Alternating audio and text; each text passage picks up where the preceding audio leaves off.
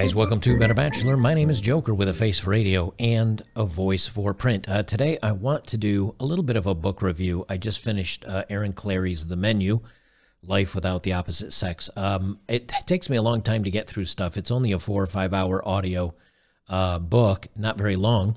And I don't have time to read much anymore, so I listen to it as I take the dog for a walk and things like that. And I actually listened to it a couple times through because I wanted to be able to absorb it. And listening to it one time through, oftentimes when I'm walking the dog or other things, I don't quite catch everything.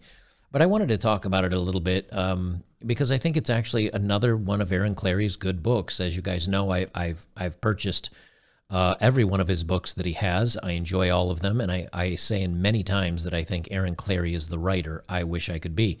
That if I could compress all, I don't know, 800 videos that I've done at this point down into book form, these would be the books that I write. However, I write like a 4-year-old.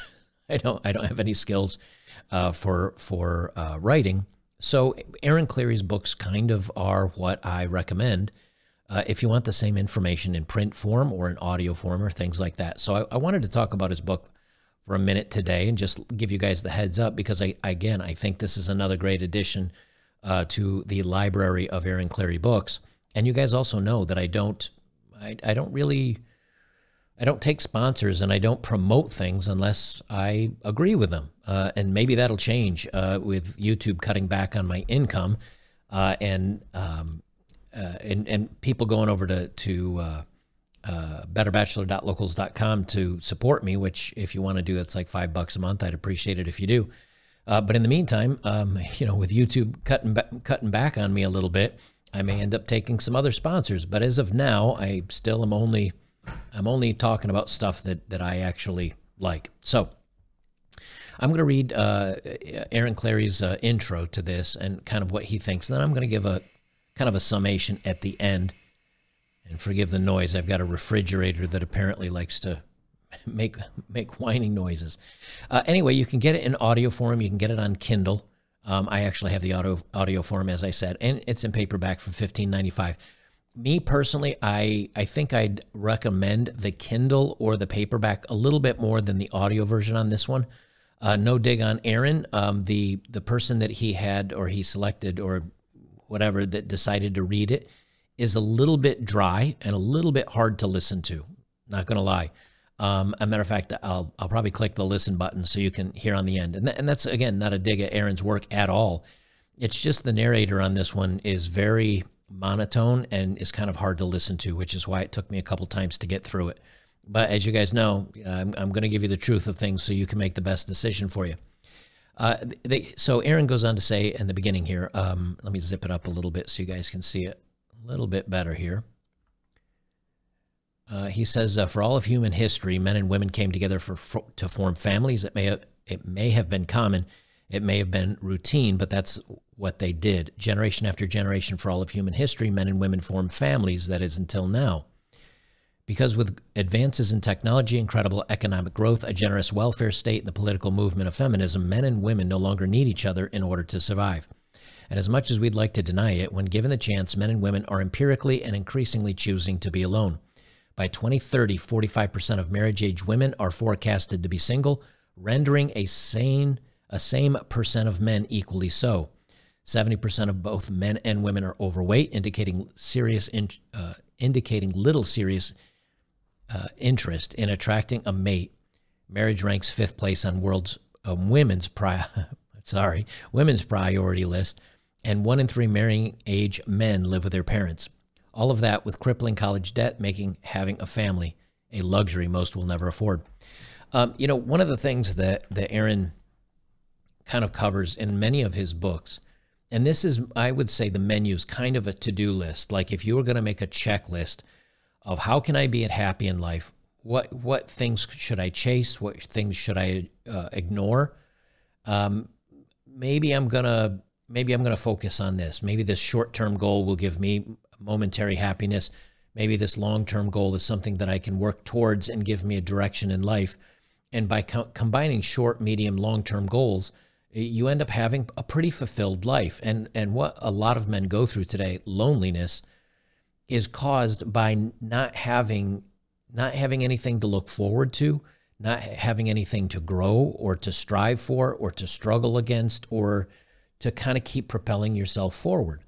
You know, when you go back to the I don't know, the Neanderthal times, you were pretty busy all the time. You had to make fire. You had to cook your food. Maybe at some point before that, it was probably raw. You had to cook your food. You had to hunt. You had to scrounge up food. You know, you had to protect everybody. You had, and because if you didn't, you died. That's how it was. So you definitely had some priorities in life. Now today, as long as your income's doing decent, you can watch all the spicy movies you want on the internet. You can have DoorDash delivered right to your door. There a lot of the struggle, like life is easy now. And that's why a lot of people now, I think today, are looking for the struggle. So they make problems in their life. They find things to get angry about that are nothing burgers because they want to find something to struggle against. And so what Aaron does is he kind of makes a really nice list in this book of, hey guys, like here's some ways to kind of find that struggle, but if you succeed and you chase that struggle, you'll actually end up winning in the end. It'll improve you in many different ways, whether it's your sanity, your intelligence, your financial income, your health, and that's kind of what he's done with his book. And I like this. One of the points he makes here, he's like, you know, women today can make their own money. Women today can be single moms, and the government will help them out, or child support will help them out. Women don't need men anymore. They don't need them as protectors. They don't need them as income. Women don't need men. And so what they're doing is they're choosing men for physical activities and physical fun and for dating them and for using them for resources still, even though they don't need it. They're going to try to do that. And so what's left for a guy? If a guy looks at this and says, hey, you know what? I'm not really into this. This doesn't do anything for me. Well, this is your to-do list that will help you out with that. And then at the end of this, I'm going to talk about a couple of his other books for just a minute too, because again, I think his library is great. He says, but the solution is not to reverse or somehow undo the forces that got us here. Those political, economic, and sociological forces are simply unstoppable. Marriage is not coming back, certainly not in your lifetime. The solution is to give up hope. The solution is to stoically accept this fate. Because whether you'd like to admit it or not, only 1 in every 2 of you are going to get married, and only 1 in 8 of you who do will be happy. And thus, the real risk you face is not never getting married or never having a family, but wasting your one and preciously short life pursuing something that is statistically unlikely to happen. Now, as we talk about many times, you may bump into a great woman. You may decide to date her. You may decide to get married to her. You may decide to have kids. But again, in one of his other books that is one of my favorite books, the Book of Numbers, he tells you the statistics of that happening. Let me tell you guys, it ain't good. It's less than like 1% that you're going to marry a woman that'll stick around and raise kids and not get fat and not be mentally damaged and all the other things. It's not so you don't want to chase the 1%. You want to chase the 99%. And then if the 1% happens, great. But if it doesn't, you've filled your life with 99% of other things. He says, unfortunately, this dark reality leaves half the population in an existential lurch. Without family, marriage, love, or a loving spouse, what do people have to live for in their lives? You are here after all, and you have to do something with your 80 years of consciousness on this planet. Let me just say that's weak sauce. You better go for 100. Plan for 100, man. That's it, because if that's what you want, I think you can get it nowadays with science. He says, so unless you're going to end yourself, your existence forces you to find a purpose and reason to live. You cannot merely exist. And so most people today and in the future are faced with the arduous task of finding purpose and meaning in life, absent the opposite sex. Thus, the menu. Through humanity, let me try that again. See, now you know why I don't write books, because I can barely read, let alone write. Though humanity has never been to the point where women and men abandon one another before, that doesn't mean that there's not a limitless number of things life offers that gives it value. Whether it's hobbies, vice, philosophy, religion, your career, or your friends, the world offers a limitless menu for you to choose from, a never-ending buffet of things you can do, pursue, enjoy, and to become during your 80-year visit here. And while it may not be what 2 million years of genetics are screaming at you to want, It's superior to falling in love and having a family simply because it's possible, at least on the menu, and so you face a very simple question. Do you want to spend yet another night at home playing video games, jerking off to spicy movies, and downing some Mountain Dew? Do you want to drink another bottle or two of wine while you watch yet another Hallmark movie? He's talking to the ladies on that one, I'm sure. Or do you want to put on your big girl panties, cowboy up, acknowledge that there's no one out there for you, and make this life count as much as you possibly can? You know, this is something that, again, I've talked about and is one of the themes of all my videos, is you'll notice I'll read some crazy story about some dingbat woman that's doing, and I've got a bunch of them for today. I've either uploaded or will be uploading. I got a bunch of them today to talk about.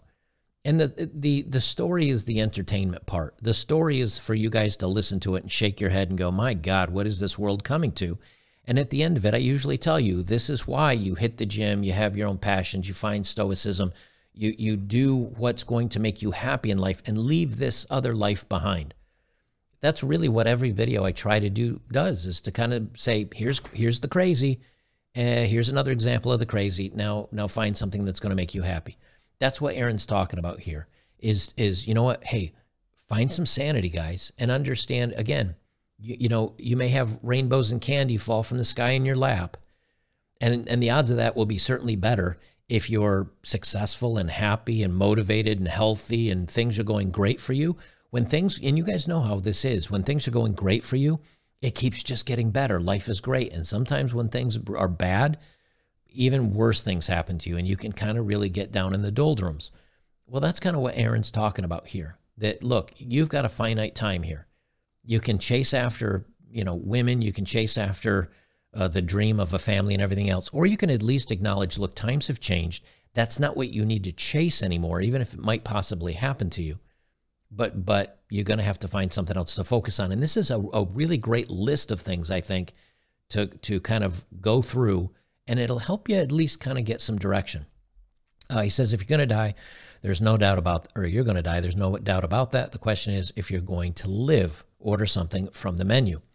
And I have a little couple of blurbs here just about some of the chapters. It's not a lot, but it's a couple little notes I made.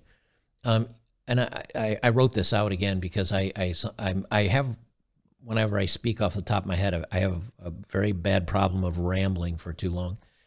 But I wrote down, it's a to-do list of ways to improve your life, find meaning in it, and have a short to long-term goals to make it fulfilling.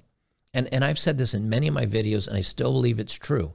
Take, for example, me. What's my short-term goals for the day?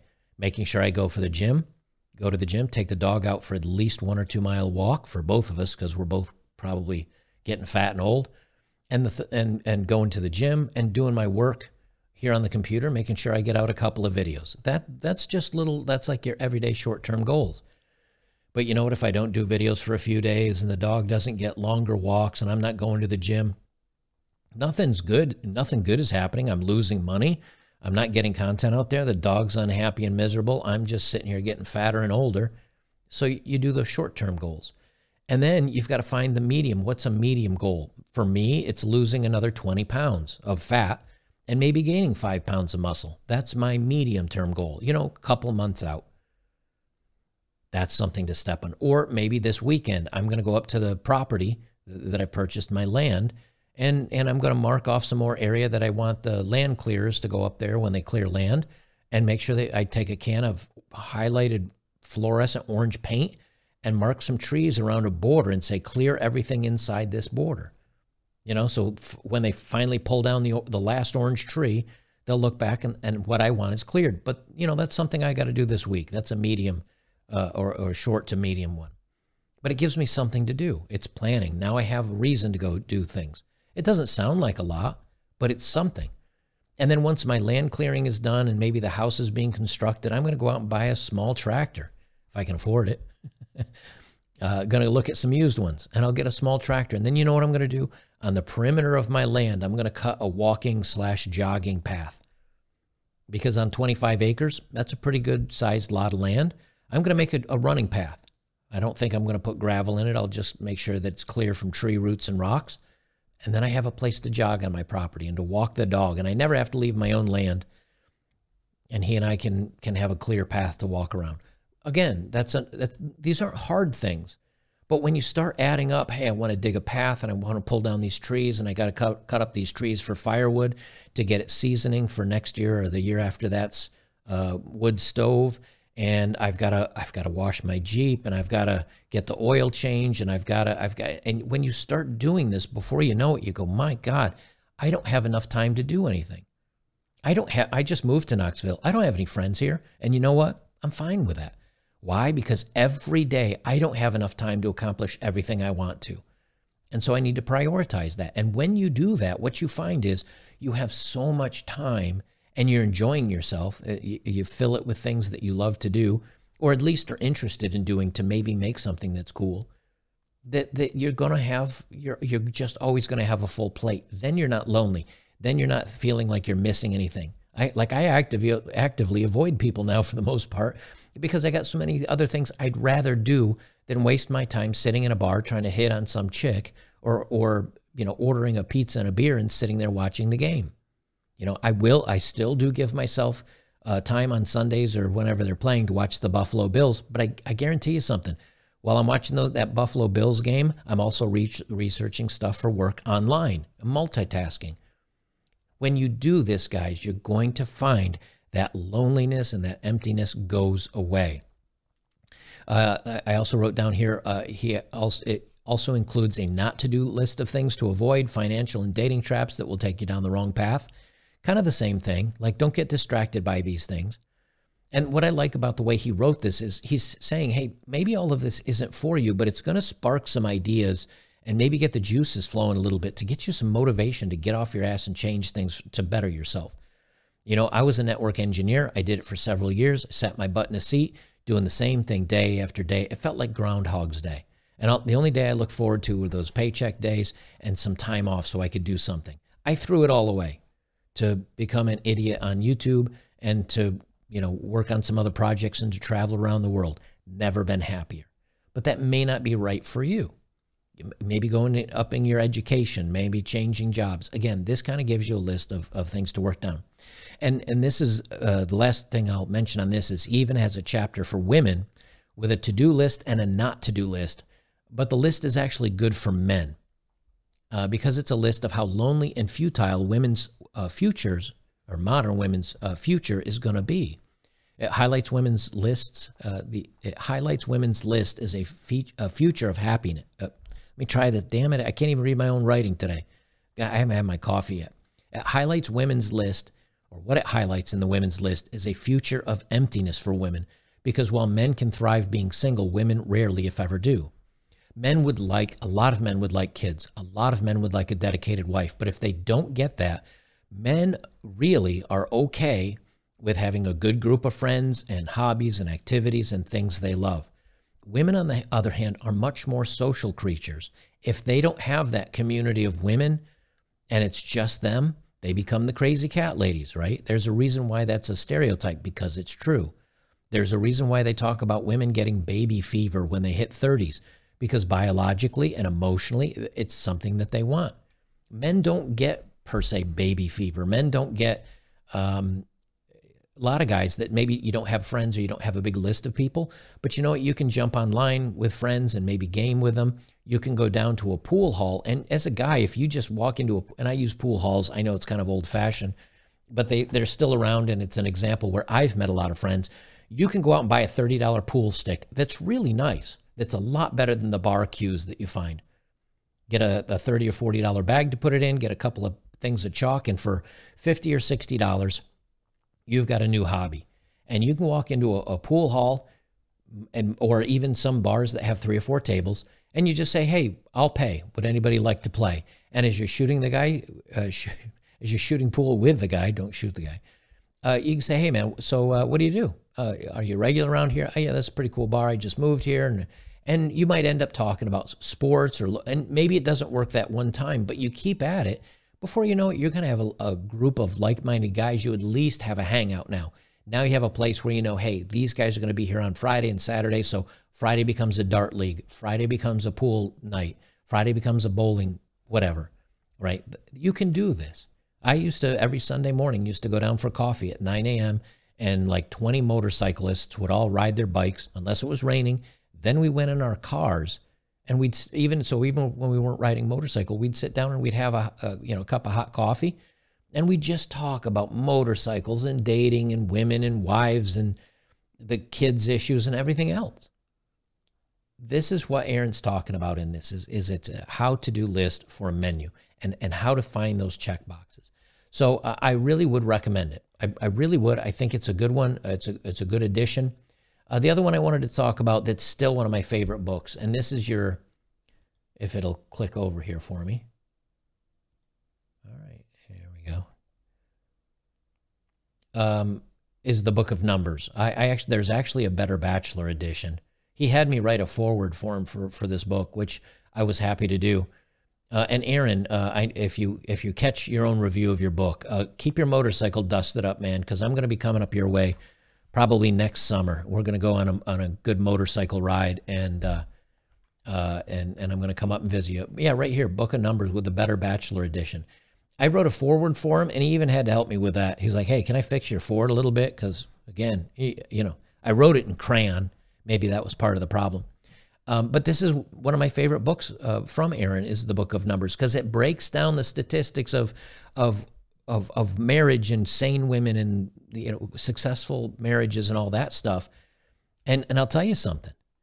After you've read that book, you're gonna say to yourself, holy ass, man.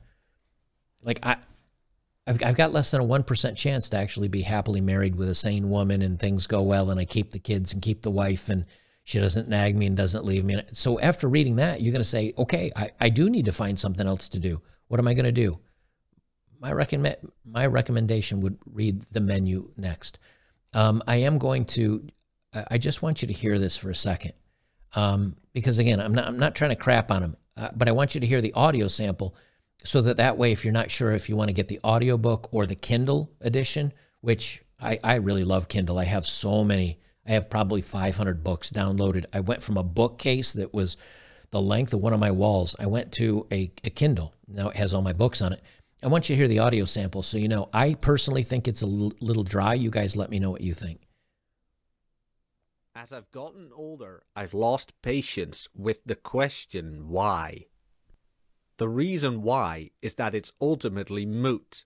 It doesn't matter why something happened or how you got into a particular situation. I'm just going to play that much. As you can see, it's a very clear pronunciation, but it's also very dry. And again, that's not to crap on Aaron, but I want to make sure you guys know, what you get when you get the audiobook, because I usually do audiobooks for most things. This one I just found a little trouble or a little hard to read through. Also, with something like this, I think I would prefer either the Kindle or the paperback version, because I like highlighting things. And I actually will usually take, at least when I had physical books, I'll take sticky notes and make a little note on the top of the sticky, but I don't get the full-size sticky notes. I get little ones like this. And I'll just make a little note about, finances or whatever. Or if I'm reading a great book and there's a quote in there I like, I just write great quote. And then I take the sticky pad and put it on the page. So if you look at a book that I have, it's got a bunch of colored tabs coming out of the top of it. It'd probably drive most people crazy. But again, when it's not a storyline book, but it's an informational book, it's a great way to keep tabs on where you are. It's really hard to do in Kindle, which is one of the downsides. And it's very hard to do. Well, it's impossible to do on audiobook. That's why I recommend for a lot of these books to get the soft cover. I actually have the soft cover of the Book of Numbers, and I keep little tabs on that for good little stats to pull out every once in a while. So guys, I know this is kind of a long video, but I really wanted to give this an in-depth view, and I wanted you guys to kind of get a good feeling for it. Nothing you get by Aaron Clarey is going to be like a bad book. Everything is great. You can see like he's got 166 ratings on this, and it's like 4.6 out of 5 stars. That's how, Aaron's got great books, and let me see how his Book of Numbers, that is 4.7 out of 5, and the Bachelor edition of that same book is 4.6. So apparently people like the version that doesn't have me in it with my foreword. But he's got Bachelor Pad Economics. He's got Enjoy the Decline, which is another great book that I really enjoyed, which is kind of, again, like, here's what's going to happen, guys. And rather than fight it. Just sit back and do what's going to be best for you. So there you go, guys. A quick book review from me by my friend Aaron Clarey, and check it out. Give it a listen. I think you'll enjoy it, and I'll review the next one when it comes out as well. We'll see you in the next one.